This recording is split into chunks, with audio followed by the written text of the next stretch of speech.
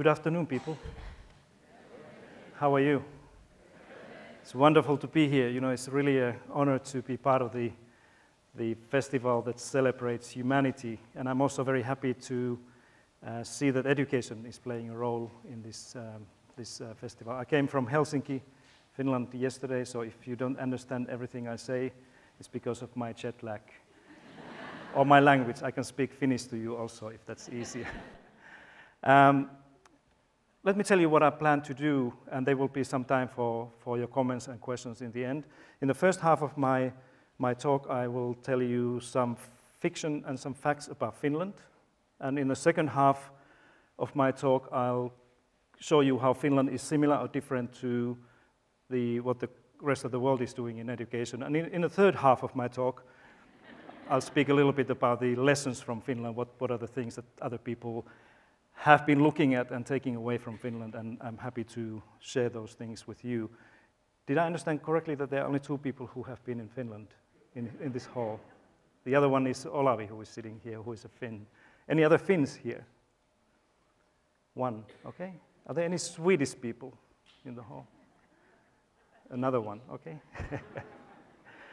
Very good.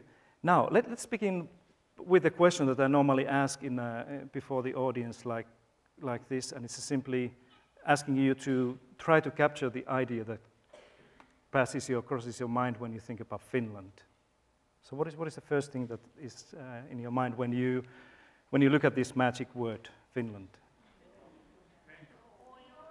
What's that? Kaurismäki. Small country. What else? Alcohol and snow and ice. In that order. Nobody says ice hockey. Herring, very funny. but you know, when I ask this question around the world, what most people see is exactly this: nothing. Because people normally don't know anything about what Finland is like. Or then there are these things like herring and vodka and ice and snow and darkness. This is probably the most common image that most people have. Really around the world when they think about what Finland, how does it look like? Most people see ice and snow and darkness. There are many people who think that Finland looks always like this. There is 12 months a year and 24 hours a day. The country is always like this. Then there are those who say that that's why Finnish kids are so smart, because there's nothing else to do but go to school. And when you've done in the school, you come back home and do whole evening homework, because you cannot go and play baseball or football outside because it's cold and icy over there. But those who have been in Finland, of course, know that it's not always like this. This is the other image, one of my favorite images that tells another story about Finland. Somebody here probably said forests and lakes. You know, this is the most country. Our country is filled with the lakes, water, and forests. But there's something else in this picture. Is there anybody here who has a good friend who is Finnish? Not finished, but Finnish. 1, 2, 3. Okay, now you have one more because I'm with you. Okay, but if I ask you a question tell me something about your Finnish friend. What is a kind of a typical thing that would characterize your Finnish friend? Many people say that, you know, these Finnish people don't talk too much. That they only speak when there's something very important to say. And I lived 5 years in Washington, D.C. a few years ago, but I'm fine now. And one of the most difficult things for me was to learn the small talk, you know, that when you talk with people that you folks are very good at, that you can talk to another person without having anything to say for hours. And that's something that we simply don't do, that we speak only when it's very absolutely necessary to say something. And there are many stories about Finns, this side of Finnish people. One of my favorite ones is this, that there was a couple who had been married for 25 years or more, and one day the wife said that, you know, now it's enough, I'm going to ask this question from my husband. And this went over the breakfast, and she said that, can I ask you something? Why don't you ever talk to me like I see the American and French and British men talk to their wives, saying things like, I love you? And this Finnish man didn't quite understand what was behind this question, so he said that, do you remember our wedding day? Of course I remember our wedding day, she said. So you also remember that on our wedding day I told you that I love you. And he said that, of course I remember this. And then the Finnish man said that, if I change my mind, I'll let you know. But you know, if you take all these images that people have about Finland as a country, or the people, or the culture, where people don't talk too much and it's always ice and cold outside, how can they have the education system that is always in the headlines whenever people compare your education system or others to the best of the world? So let me show you some things that are more true than these that you saw here. The first one is that people often think that maybe Finland has been successful in its education because they have had a kind of a strategy and plan to be the best in the world some way. And if the country is relatively wealthy and it's always cold and dark outside and it's small and rather homogeneous, maybe it's been easier to be better than anybody else. But this is not true.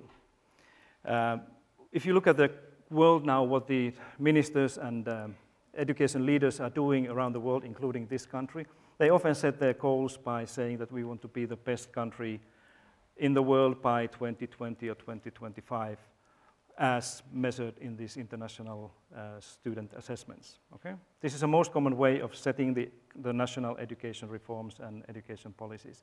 But we have never in Finland thought like this. Actually, for us, it's enough if we are better than Sweden. But anything else goes.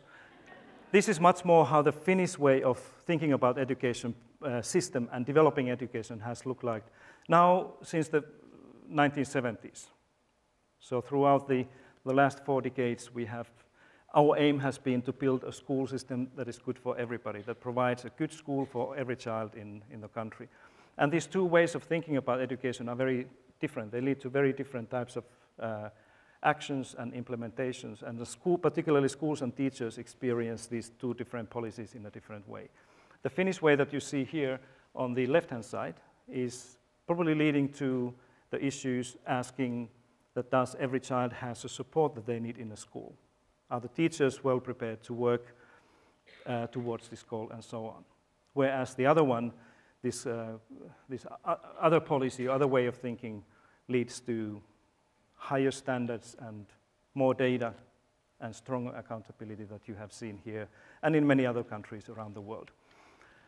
Then the other one is about equity, and people often say that but you cannot compare Finland and the United States that is so great and diverse and huge to one another, and of course we can't because we are so different. But it's not only about the size and diversity and the people and the cultures that are making us different. One of the big differences that we have is related to how we think about equality or inequality as well. So I'll show you something that you may find interesting. I have combined two things here. So what I'm looking at here is the inequality in the countries in terms of how the national wealth in different countries in the world has been divided among the people, right? So when you move on the right-hand side here, this means that inequality increases. So the countries become more unequal, okay? So there's a bigger gap between those who have and those who have not. And there is more equalities here. And then we look at the student achievement or student learning there as well. Higher the country is over there, the better the students learn math and science and reading normally, okay? And this is where the average of these two variables is. And now my question to you is that where do you think United States is as a whole? United States as a country, as a nation? Where? Somewhere here. Okay? Lower. You over there. Okay? So one thing that everybody knows here is that the United States is one of the most unequal nations among the wealthy, developed countries. Okay? And your level of learning in the international studies is just a little bit below the international average. Okay? So that's where roughly United States is. And let me show you where Finland is. And look at this, how different we are in terms of both achievement, the learning outcomes, and also the equality or inequality over there.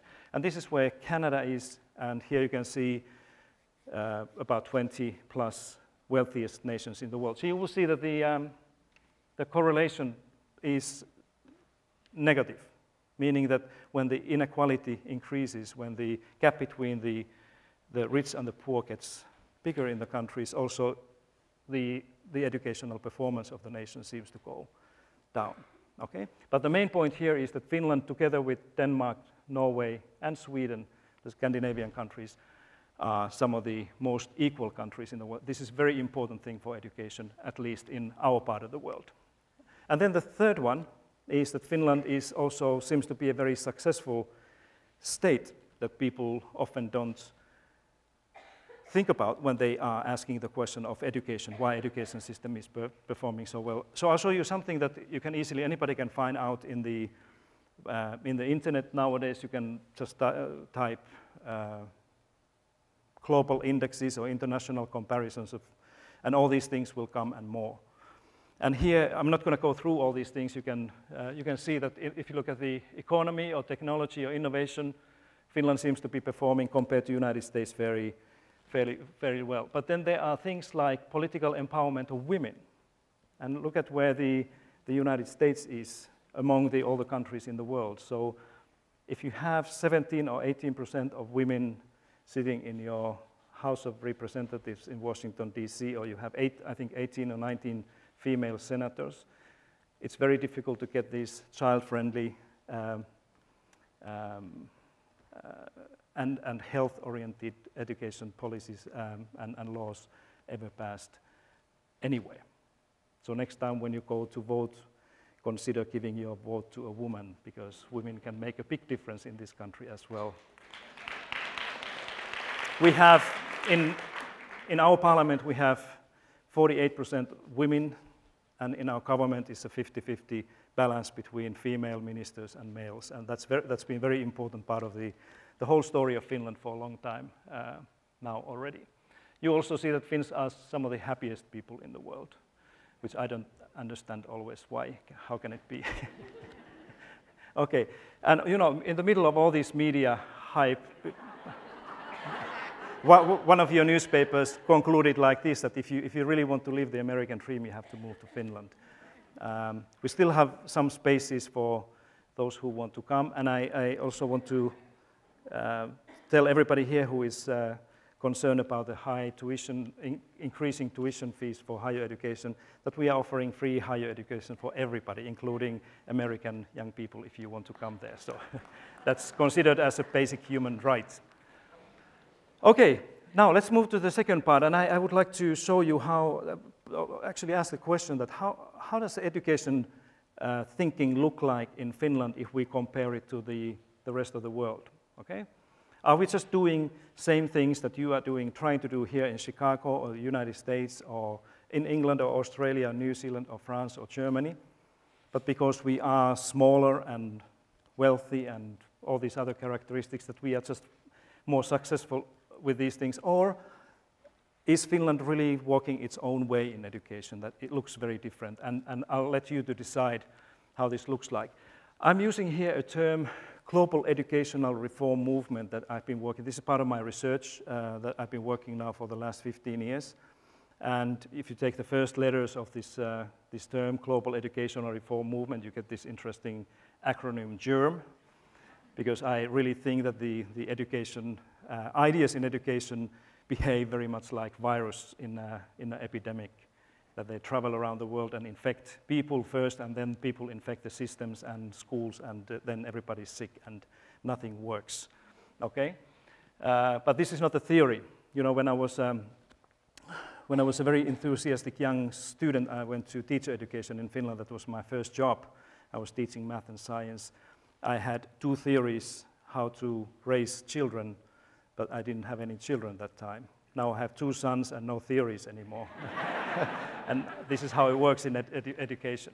But if you look at these things, these are all very familiar to you, and I'm not going to go into the details of these things because you can use your own imagination. But just take a couple of these things. That one of the most common things I see around the world, really within this movement of this global movement, is the increasing faith in competition. The idea that education systems, whether it's a local or district system or the national system, should be run like we run our businesses or corporations. In other words, more competition through choice and other means will somehow elevate the quality and lower the cost.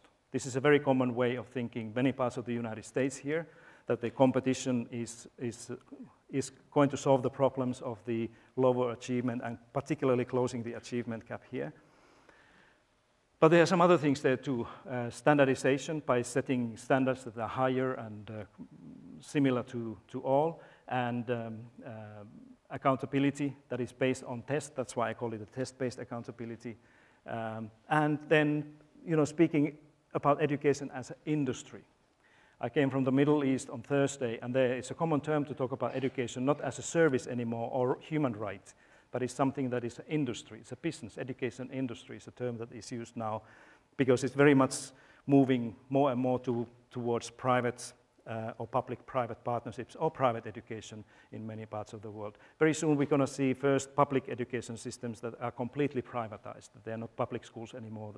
Just everything is run through public education. And it's going to be a very different picture. If you ask me that how does it look like, how the germ-infected classroom looks like, this is a picture that I often use here. If you look at these students, the pupils there, that represents a very, very typical Finnish elementary classroom nowadays, or high school classroom.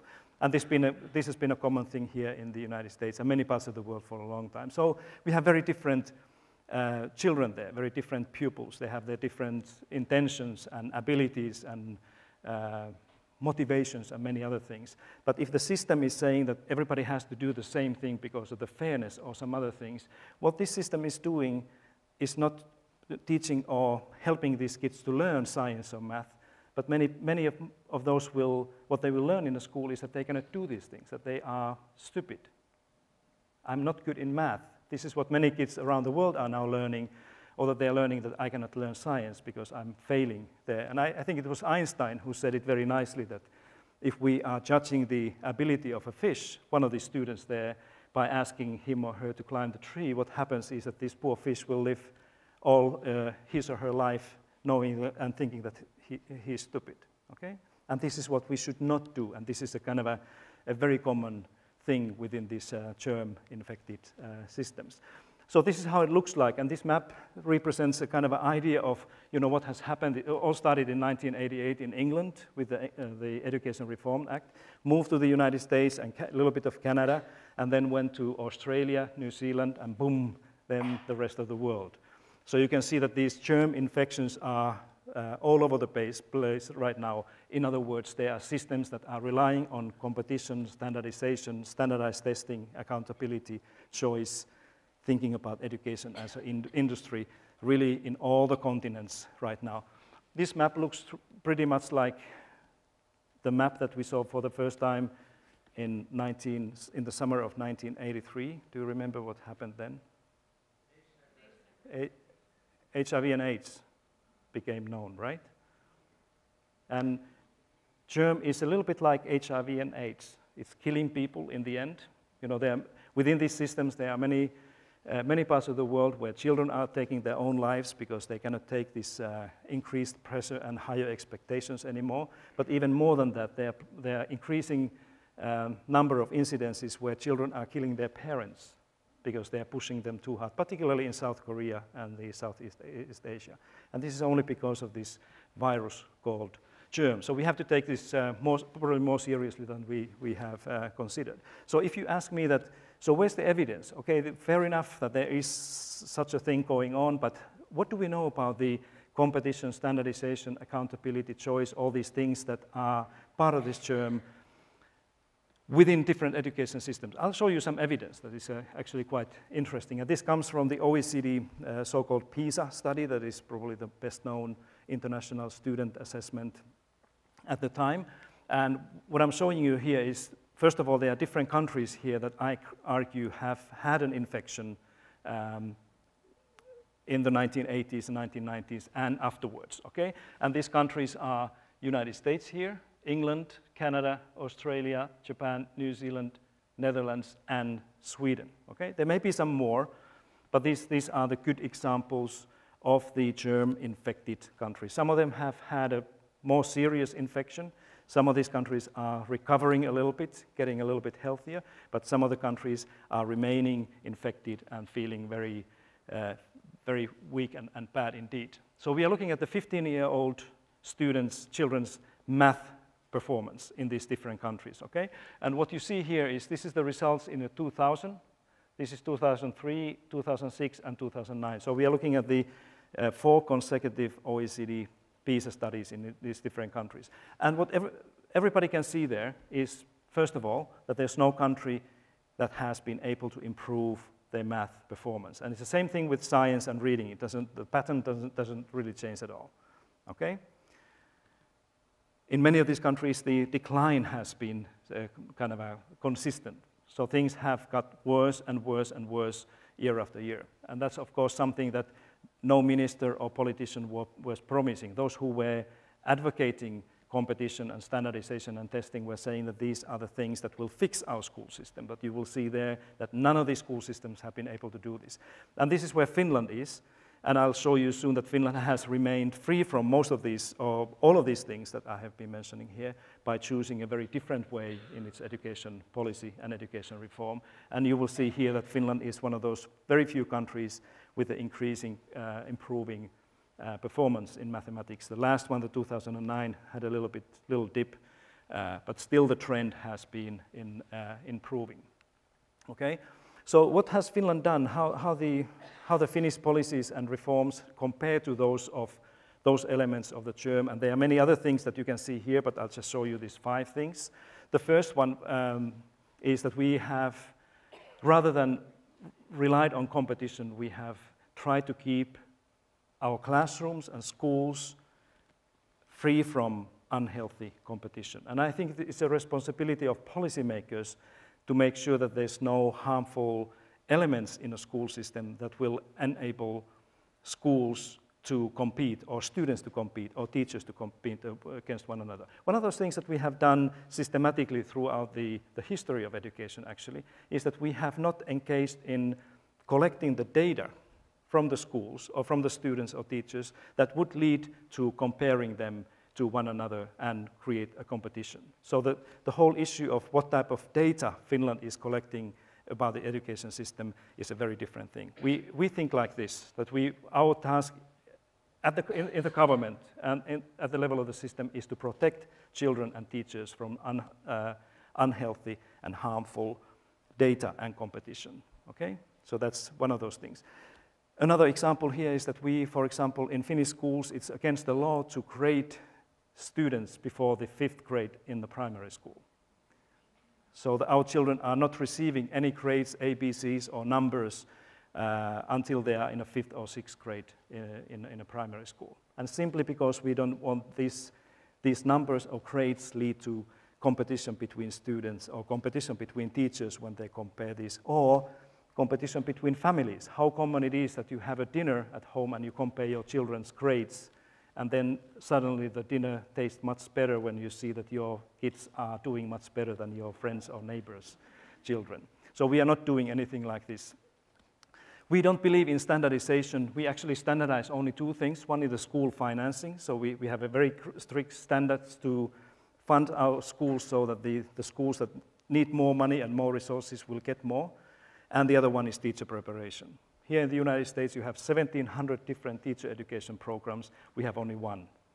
Just like Singapore, we have 8 universities that provide this one program, but it's a very carefully standardized so that every single teacher must get a similar type of education regardless where they study. And that's why we rely more on personalization, or creativity actually is another word for this, that we try to personalize and individualize our teaching and learning much more than you do here in the United States or many other parts of the world. I often say that Finnish education system, Finnish school system is the most individualized school system in the world, because by law we have to design teaching and learning in a school according to the needs of every child. When you standardize, you are not doing this because through standardizing you are trying to educate everybody to be similar. This is one of the ideas of the Common Core standards here in the United States, that everybody should learn similar things in the same way, assessed in the same, using the same instruments, and we are not thinking like this. Then we do not have any standardized testing in Finland until the end of the high school, but we try to build trust and responsibility in the schools. Accountability and responsibility are two different things. I often say that accountability is what is left when responsibility is taken away. And they are two different things. Accountability is not an educational term. It's coming from the market world and corporations. It appeared in education somewhere in 1980s. Now that's why the trust and responsibility are the ones that Finland is trying to do. We don't really, we have a school choice, so parents can choose the school for the children in Finland, but we are not driving the improvement and reforms by encouraging more choice for parents. But we have chosen the equity that is more related to making a good school for every child, insisting that every school in every community in any part of Finland must be a good school. And then we don't see education as an industry, we see education as a basic human right for everybody. And that's why all education is free in Finland. It's against the law to run a private school or private university that is leading to degrees or qualifications and ask money for that. And it includes, as I said, it includes your children also. If you want to send somebody to do a first degree or PhD in Finnish universities, you can study in English and you can do it for free still. So that's why I think it fits very well to this theme of this festival, that it's a basic human right. So let me come to the last part of my thing here. How are you doing? Do you understand what I'm saying? Yes. Okay. Is there a teacher here who is considering leaving his or her job? Anybody? I have one copy for you. Can you come and collect this? Yeah, you. And now when I give you this book, don't leave. Yeah? You read this book and you stay in your job. Don't go. We need you. You know that in the United States, in this country, half of your teachers are gone, they leave their jobs before the end of the 5th year.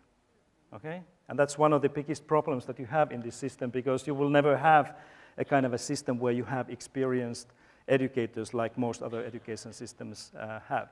But you know, the title of my presentation was the miracle of the Finnish miracle. But my message to you is actually that there are no miracles, there are no secrets. It's a very common sense way of thinking about how to build a system of education. I think here in the United States and many other parts of the world, you are too much focusing on individual school, how to build a good school, make a great school. And anybody can do that. Give me the money and the students and teachers, and I can give you a great school. But it's a completely different thing to build a system where you have the children and you have the parents and you have the families and you have the buildings and resources and make this system work. And that's where we have to pay more attention to in different parts of the world, okay? So my favorite topic here is equity. And if you take anything away from this presentation, it's this.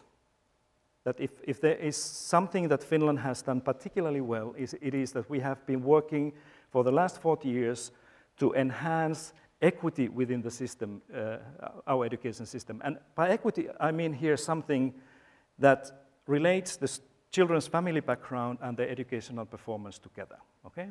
So if you have more equitable education system, it means that the family background of a child and the educational performance in a school do not have a strong correlation. There's always a correlation, but it's not so strong, okay? But if you have more unequitable education system, it means that by looking at where the children come from, you can basically say how well they are doing in the school. And here in the United States, you know that if you take the high segregation and high poverty areas away from your map, your schools are performing almost like in Finland, okay? So it's an equity issue here in the United States, much more than it would be a quality issue. And that's something that people have to think again in countries like this one and England and many other places. So what I'm showing you here is the equity is here, okay? So when equity increases, here are the more equitable education systems. It means that in these education systems, the child's home background doesn't really have so strong influence in how they do in the school, okay?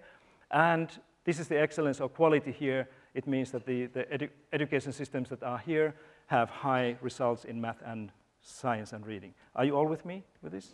Because now take a look. This is going to be interesting. This is where the average is.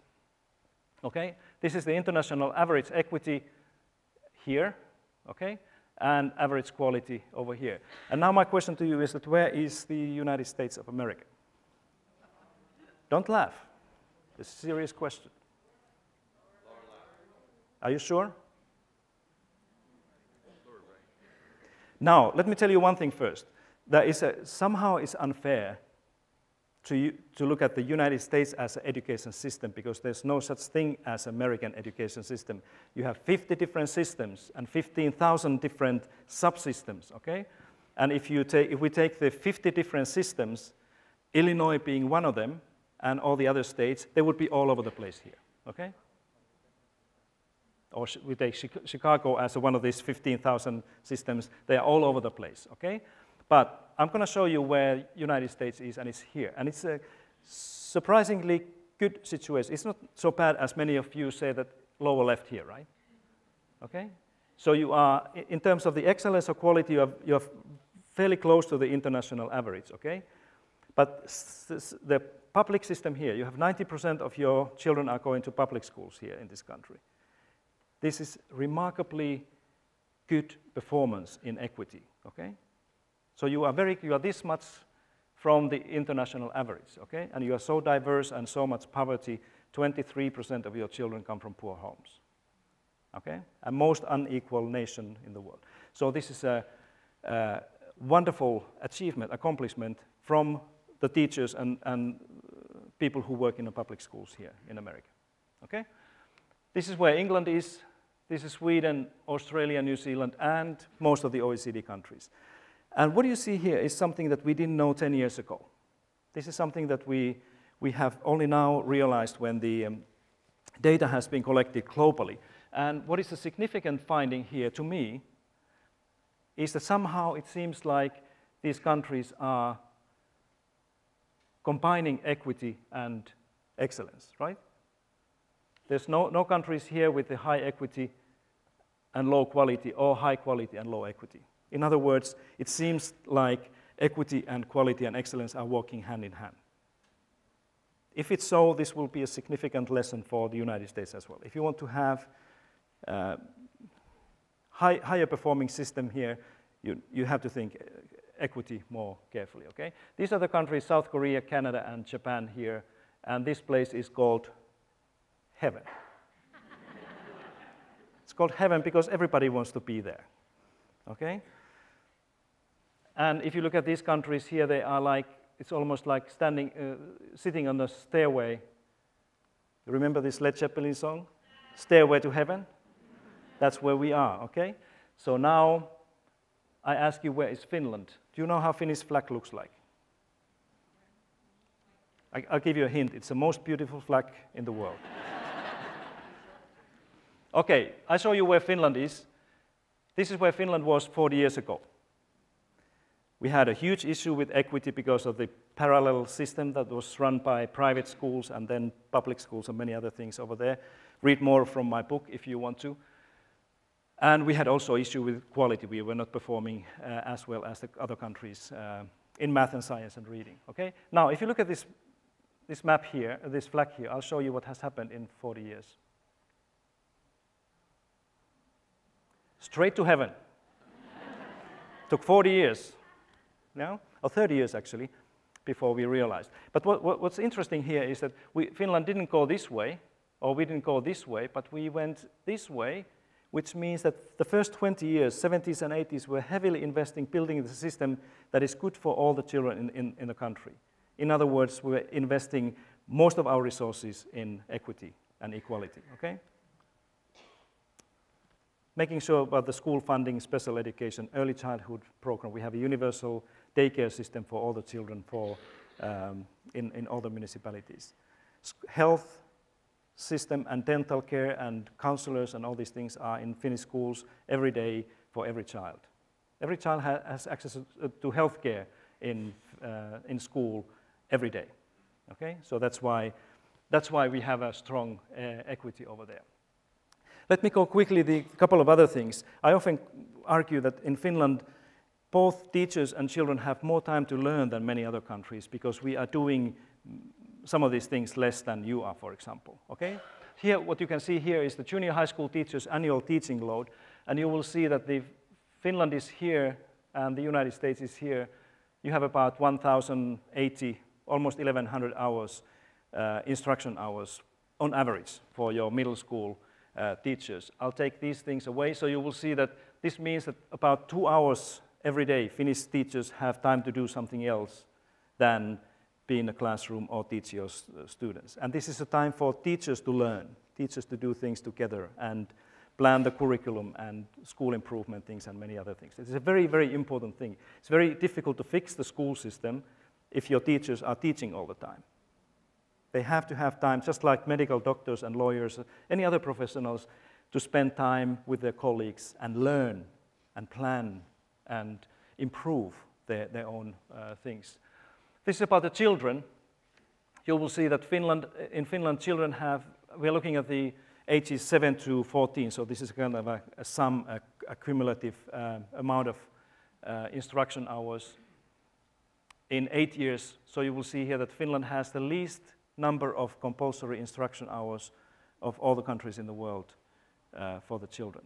Okay? And the United States is somewhere here, so you have, again, American children, when they are 15, have spent 2 years more in formal classrooms, okay?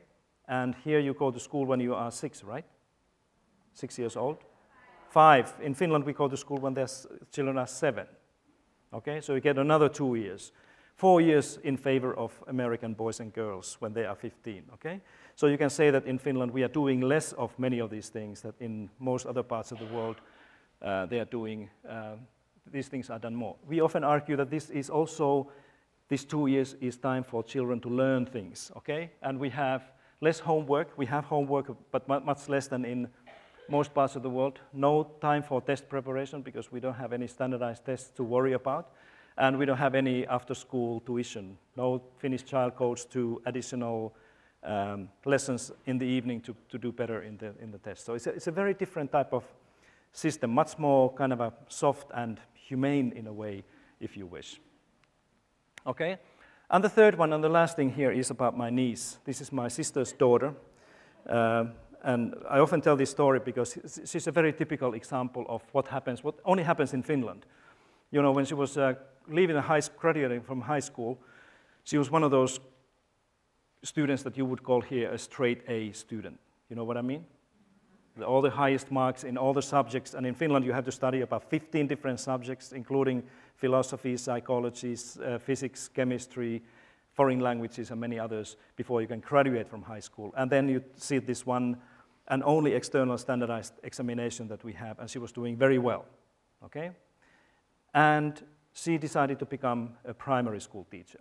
To become a primary school teacher in Finland requires that you enroll in one of the research universities in Finland and you do your master's degree. No less than master's degree will take you to a primary school classroom as a teacher. And she wanted to do this, and she could have done equally well to go to law school or medicine or business, anything she liked, but she decided to become a primary school teacher. And what happened in her first try, was that she was not accepted. And why? Because she could not explain to the panel in the university in the entrance examination why she wants to teach rather than practice law or medicine or something else.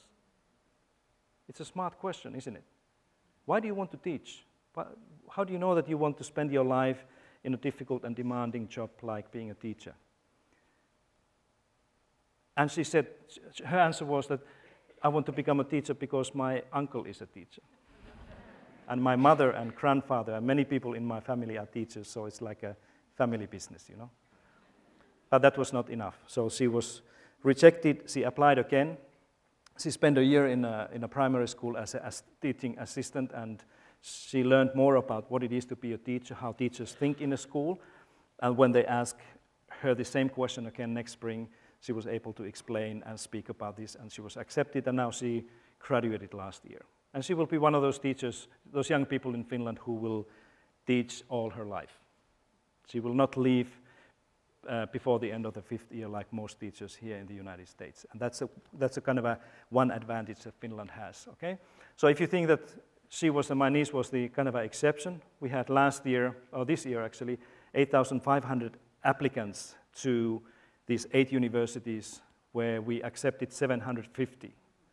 So less than 10% of the applicants were accepted to become primary school teachers. So this is where the competition is tough. In many other countries, Sweden, Norway included, and many parts of the United States, anybody who wants to teach can go there, right? Anybody who wants to become a teacher, you are welcome, and we will train you to be teachers. We don't have Teach for Finland in Finland like you have Teach for America. It's a very different thing. A Teach for Finland requires at least 5 years of academic research-based study. So we are talking about a very different system, very different situation in this way. Let me try to, and this is my last thing here, let me try to explain to you a little bit, where is the difference here? Because when I'm traveling and speaking around the United States, that I've been doing now during the last 3 years, I've been everywhere here in your beautiful country. From Alaska to, I'm going to be in Hawaii next week, and Florida, you name it, and I met educators everywhere. And I often hear this thing, people are saying that the problem in the United States is a teacher issue, teacher quality issue. That if only we had teachers like you have in Finland, everything would be fine. Do you think so? That if I give you all my teachers in Finland, primary school teachers, and send them here, that they would fix the thing? I don't think so either, okay? But there are many people who think that if only we get the smarter and brighter people into teaching, that they will somehow fix the thing. And I belong to those who don't believe at all this idea of recruiting some people who are bright from Yale or Stanford to work in your public schools for 2 or 3 years and then walk away and do the thing. This is not going to work. So those people who think that it's about teachers often think about teacher quality as a human capital, okay?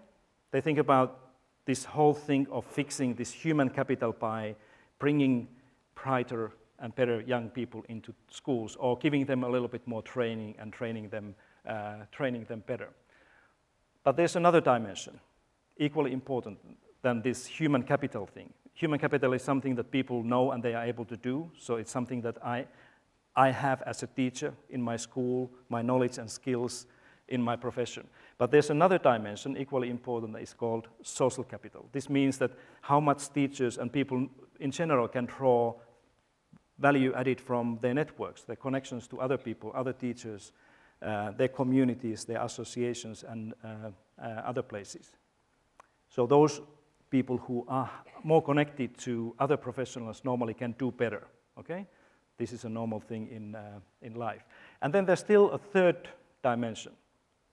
And now this is getting interesting because we are talking about very different type of situation in the school. And this is what I called decisional capital. This refers to the fact that when people can be part of the decision making regarding their own work or life, they normally do things better, okay? So when the teachers can have a say, or when they are part of the setting the standards, evaluating, assessing their students, deciding what type of professional development or school improvement things they need to do, or how they engage with the community, that they can decide these things, they have more decisional capital over there, okay? So this is where Finland is. So we have fairly well-trained teachers. They're not probably the best trained teachers in the world, but we have a very high level of human capital among our teachers because of this academic master's degree that is a minimum degree of all. We have a lot of social capital now because we try to avoid competition and build this collaboration, networking, sharing type of culture within our school system. And we have a lot of autonomy. We don't have external standards like you have. All the standards and curriculum is designed and set within each and every school.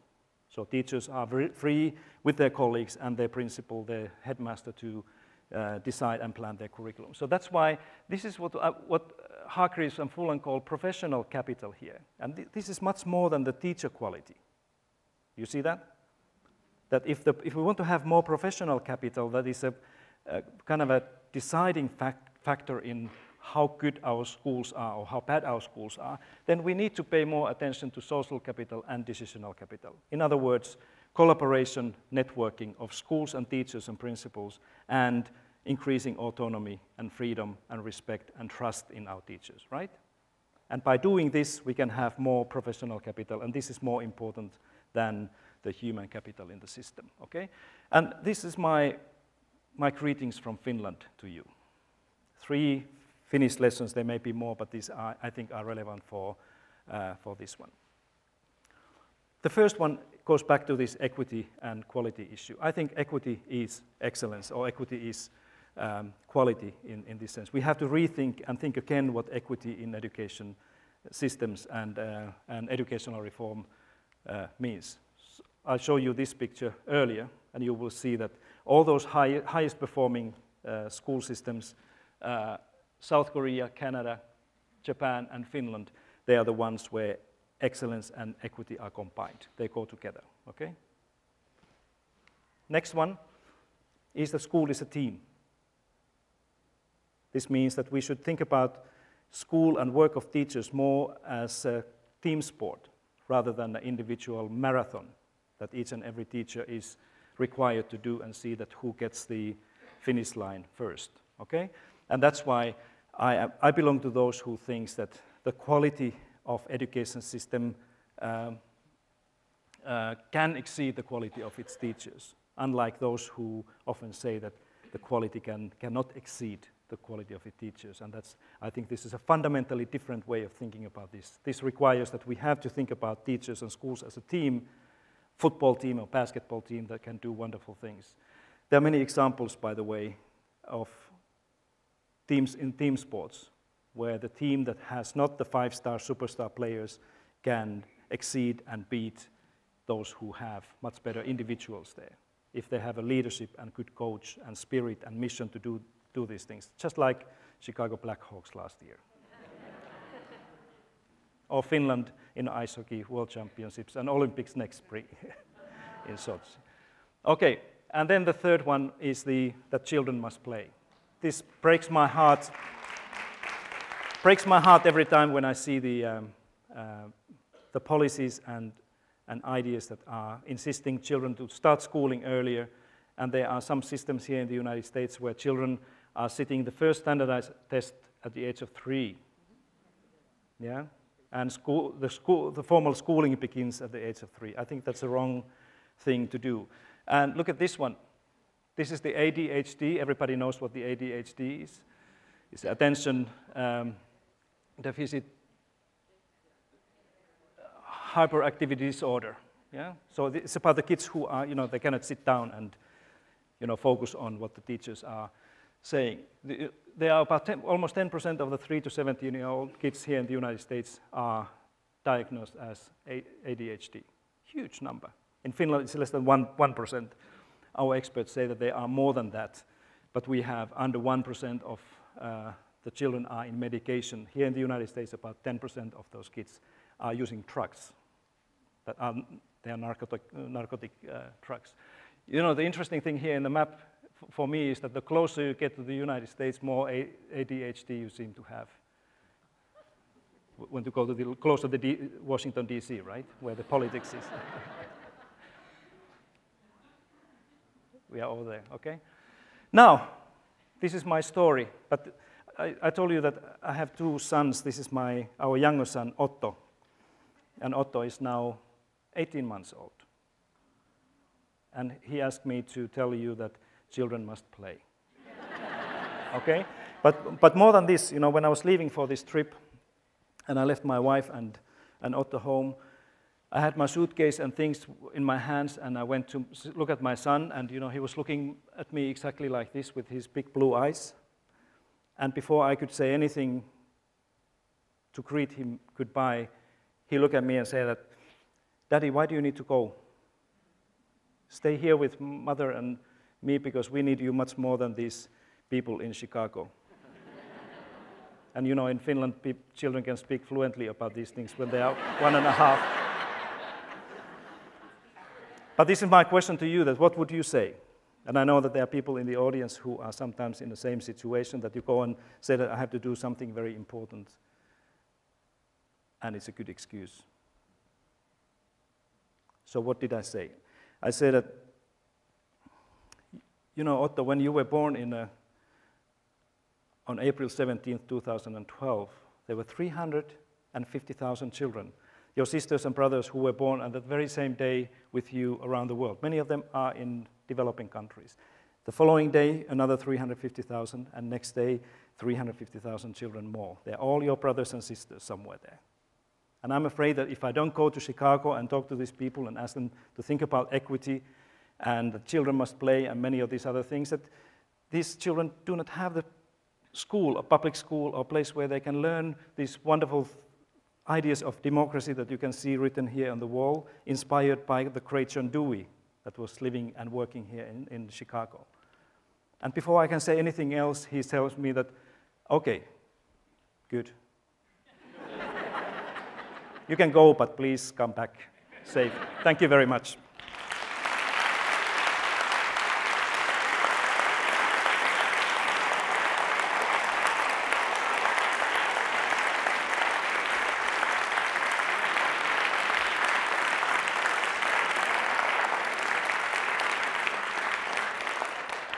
Okay, we have a little moment for questions. If you have questions or comments or reactions to this, I'm very happy to take some, but please keep your questions short and brief, and I'll keep my answers brief as well.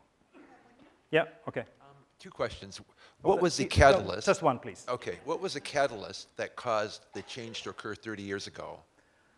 And the other half of that question, which is still the same question, how did you overcome the institutional inertia that always resists change? Yeah, well, you know, the kind of a starting point for all this that we decided to do 40 years ago, that we chose the way of equity and building a good school for everybody, was simply because Finland is small. We don't have gas and oil and any wealth in our soil. Actually, our soil is frozen more than 6 months a year, okay? So if we want to be like Sweden and Norway and the rest of the Western world, this is how we thought in 1970s or 60s, actually. This was in the middle of the Cold War, that we have to cultivate our people, our minds. That's the only thing we have. And we are so few that we cannot think like you can hear in the United States or people in France or Germany, that it's enough to educate some people to get the kind of a elite that will take care of the politics and business and all these other things. We need to educate every single child, okay? And it was an economic imperative, but it was also a kind of a humanistic and social reason there. That we need to have a better educated nation if we want to be like the others. And Finland was that time in the 1960s and 70s, we were still living under the kind of a shadow of the Soviet Union. Okay? And it's a very different time that it is now, and it was easy to convince all these different political parties in our country that we have to work for this together. And it's a little bit same as you guys are in a little bit same situation here in the United States. That unless you are able to bring, you know, these parties and powers together and say that we have to do something differently together, the same race is going to continue over and over again. Okay? And things are not going to get any better. Sometimes it seems to be like here, unfortunately, and many other places, you are trying to do a wrong thing a little bit righter. Trying to do a wrong thing a little bit righter. Okay?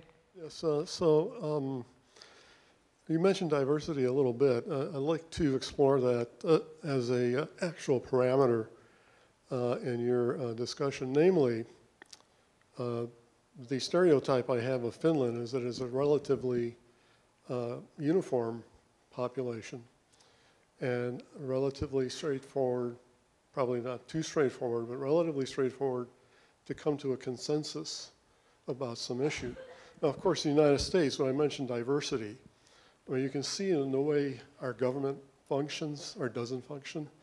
There's enormous diversity, especially when it comes to finding a common ground for making decisions and taking a particular position. Right. So I'm just asking if that's a legitimate parameter one should think about. Thank you. Yeah. Well, obviously, you know, as I said, that we are very different to the United States. But I think most people, even in this hall, that you have probably a little bit wrong idea of that Finland being a very homogeneous country right now. First of all, we have 3 official languages, okay, and everyone in Finland has to master 2 of those, okay. The major languages are Finnish and Swedish language, okay. So we have this type of diversity, and now we have a very fast influx of immigrants. It's still fairly at the low level, but it's one of the fastest growing diversity within the whole Europe now, because of many reasons. Finland is part of the European Union, and that's why we have to. All the doors are open, the borders are open in this way. So Finland today, if you have been in Finland 20 years ago, what you see today in Helsinki and many other parts of the world is completely changed. Okay? So we have, for example, in Helsinki, I can easily take you to schools where vast majority of pupils are coming from immigrant background families, from the homes where they don't speak Finnish at all. But it's still, comparing to the United States, we are still, of course, we are much smaller, and we are also more homogeneous. But I hope that you do not use this lack of diversity as an argument of saying that Finland is irrelevant because it's different. Of course, we are different, but we are different in many other ways than just these things. But there are many things that you can learn, and everybody can learn from Finland. And I'm not standing here before you to try to convince you that you have to do, if you do here in Chicago, in the United States, the things that Finland has done, everything will be fine. It doesn't work like this. But I'm trying to convince you that please, if you are interested in this thing, use Finland as an inspiration, as a good source of kind of good questions for yourself. Are we really doing the right things? Are we putting the priorities in the right places here in the United States when we try to fix and improve the lives of our children? Okay? And we are not able to provide solutions to this, but we are able to inspire people to think and look at your own things in another way. Okay? I'm assuming when you begin grading in the 5th grade that students do differentiate themselves. Some are better at math than others. How does that fact coexist with equity? Very good question. You know, we have the whole student assessment culture in Finland is very different. Not only that we are not relying on census-based standardized testing as you do, census-based meaning that you are testing all the children regularly every year. That we are testing some of the children sometimes using samples. But the other difference is that the whole assessment logic is different, because here in the United States, when you give a grade to a student, you give a grade based on how close or how far the student is from the grade average, okay? The American teachers often in Finland ask our teachers that, how many of your kids read at the grade level? And Finnish teachers don't know what it means. Because in Finland, the assessment is based on giving a grade to a student based on his or her own potential, okay? So it's not a kind of a objective assessment. In other words, you cannot compare the grades of one student to another because they mean different things. Do you see what I mean? And that's why it's you know, your question of how do we deal with this. Of course, there are differences when the students study, particularly math and sciences, that there are those who do it very well and those who don't, okay? But we still have a very different scale for this because we are not comparing, we are not using these percentages or normal distributions in giving these grades. It's all based on kind of a subjective assessment of the teacher. And that's why we need master's degree-based teachers, because they have to understand, they have to be able to read and understand each and every child in their classroom, how good they could be if they were doing what they can do there. So that's why it's a different, it's a little bit different thing. So we are keeping this system as it is like now, all the way until the end of the high school, when the kids are 18 or 19, and then everybody will go through this same standardized examination And that's the only point where we can really compare how good or how bad the kids are compared to one another. But before that, we are not doing that at all. Can we still take one, or what is the timing? 20. I'll take one more question. If is there a microphone somewhere there?